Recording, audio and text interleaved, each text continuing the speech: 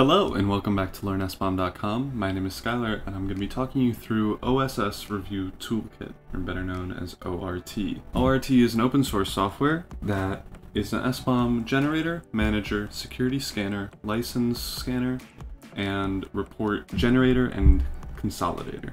The first step is to clone ORT, and if we look here, we can see that I have done that. You will need to clone it with submodules updated. You can do that either when you're cloning it or after you've already cloned it. The first thing you must do is build it using Docker. So the command is docker build -t ort dot. Dot just specifies that it's the current directory. So this is going to build the entire project, and once you do that, you will then be able to run all the commands. So now that Docker is finished building, we can now start running it. Most of the functionality that comes with ORT builds off of the analyze command. So we're gonna run that one first, and again with Docker. But since I'm gonna be analyzing a program not in this current directory, I'm going to back out one, because I'm gonna be analyzing a file in the repos directory. And now I can run this command. So first, since I'm running it through Docker, I'm gonna do docker run, and then I'm setting the mount point. So for me, it's pwd, which is print working directory. I am in PowerShell, so I have to have a slash here in order for it not to flow over into the colon and break. And then I'm mounting that to the project directory in the Docker itself. Next, I'm going to be running the ORT command. I'm going to specify info and then analyze. And then we can do -h to see what the help menu would look like. This is the help menu. The asterisk means that it is required. So for the analyze command, it requires a project directory to input and an output file path. It doesn't need a format, but I will be adding that just to do something other than YAML.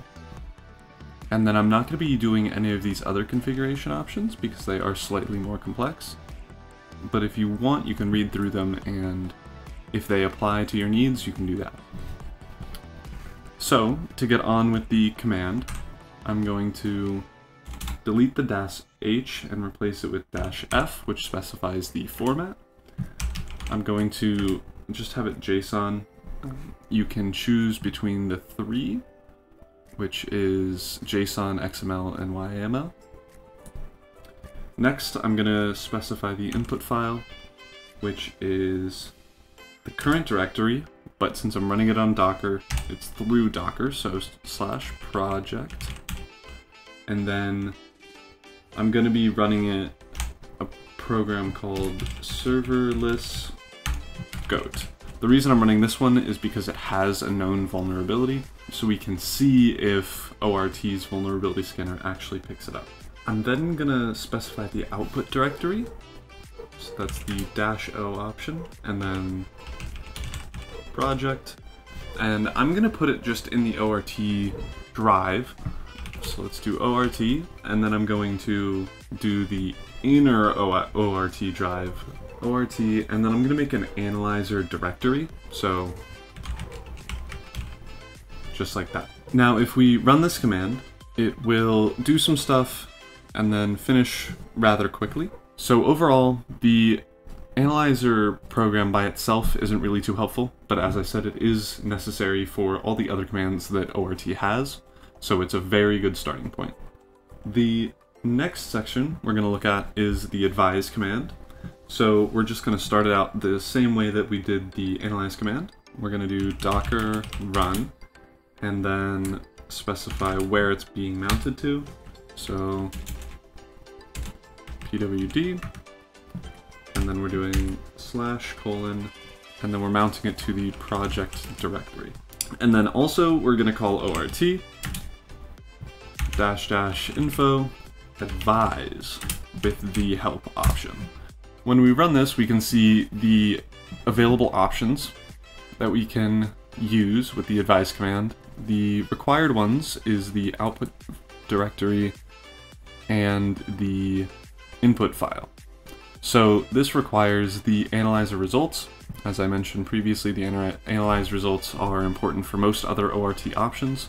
And then we need an advisor value. It can be your own personal vulnerability exchange, or it can be the open source one. I am just going to do the open source one to show you how the command works. So now that we know the 3 required options, let's write the command. So let's do docker run pwd again.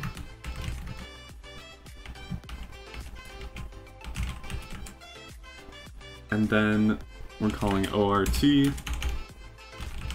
info advise. So let's first start with specifying the format. We're doing JSON again just to keep things the same. I'm going to specify the advisor.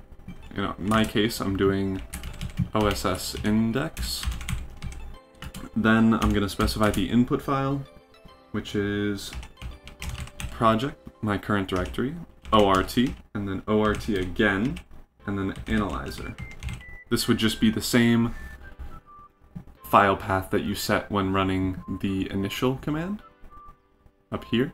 So for me it's project ORT analyzer.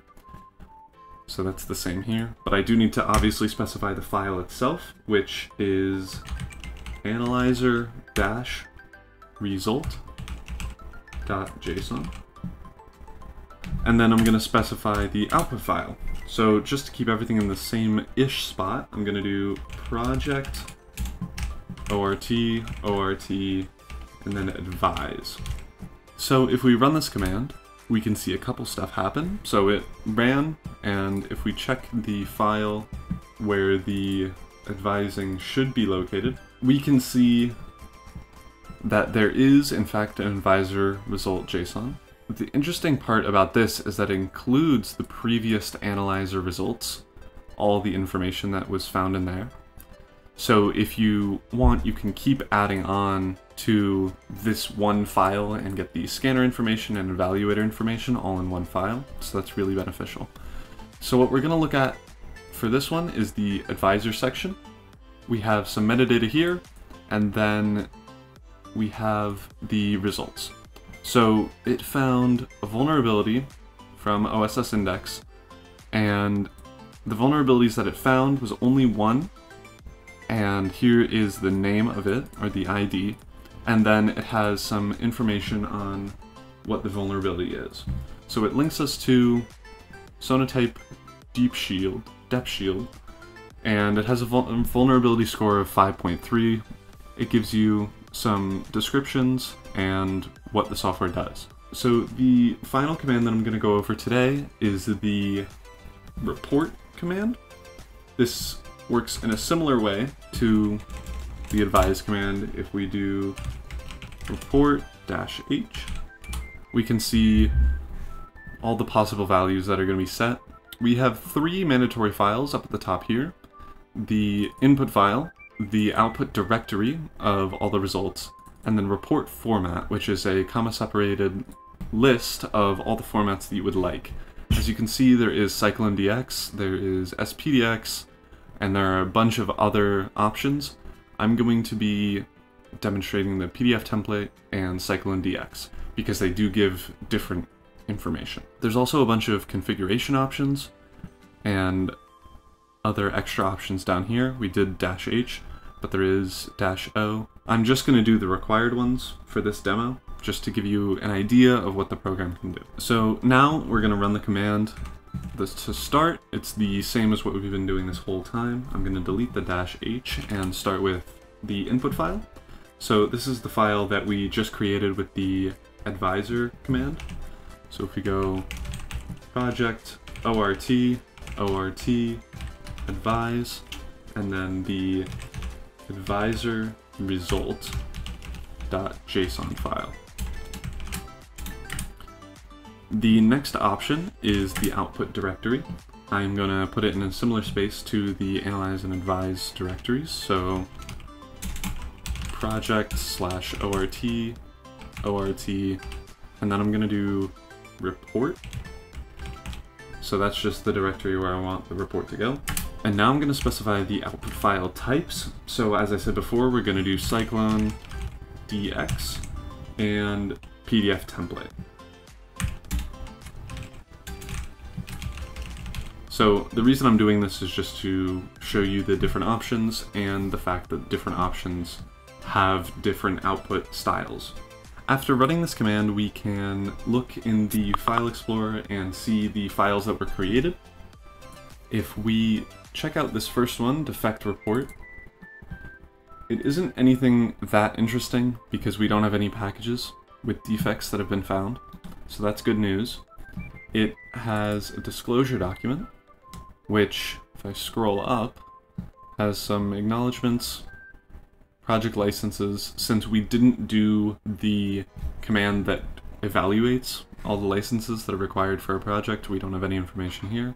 And then the dependencies that this program needs. Since we only have the one, it is going to be pretty bland, but again, normally you would have a bunch. The next section is the appendix, and in my case it is the license from MIT saying that permission is granted free of charge to use this software. And then the final section is license files for packages. Since we don't really have that many packages, there isn't any licenses. Then if we go to the vulnerability report, this is really what we're looking at. This is probably the most interesting section. It'll say the vulnerable packages that were found.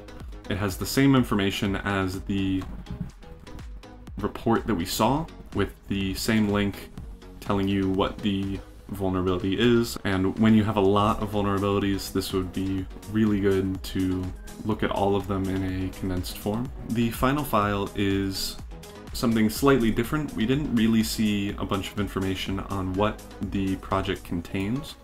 So if we edit this final file, we can see that it includes a type of library and contains the node UUID library. If we compare the cyclone.dx result to the analyzer file that we created first, we can see that the node UUID is found here under packages. It is a very short project, so there is only one package. Obviously this would be more filled up if there were a bunch of other dependencies, but it does include information on the type, the version number, some description, hashes, licenses, and some just generic information on what the component is. So that was the report command. It has a bunch of functionality. If you were to run every option that they have on a specific project, you can get a bunch of license information, vulnerability information, dependency information, and so on. Overall, ORT has a lot of different functionality that can benefit you and your organization. It has the ability to generate SBOMs, it can integrate with license compliancy software, it can scan for vulnerabilities, it can evaluate licenses against customizable rules, it can generate reports, as we saw, and can send the different results through channels like email or Jira tickets. The biggest issue I had with ORT is getting it to run. Their documentation isn't fabulous, and since it is much more complicated than many of the other open source software, it was more complicated to understand and start running it. But again, there is trade-offs. If it's harder to run and better when you learn how to run it, is that more beneficial to your organization than something that's easy to figure out but doesn't have a lot of customizability? That has been ORT. Thank you all so much for watching. Bye-bye. Thank you for checking out this video. If you really liked it, be sure to check out our other videos right here, and then you can also subscribe right up top here. And again, thank you. Bye-bye.